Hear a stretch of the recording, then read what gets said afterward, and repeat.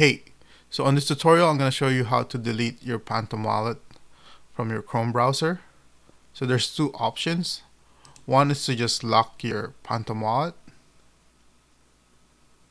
So click on this, click on lock wallet, and now you won't be able to access it until you put in your password, right?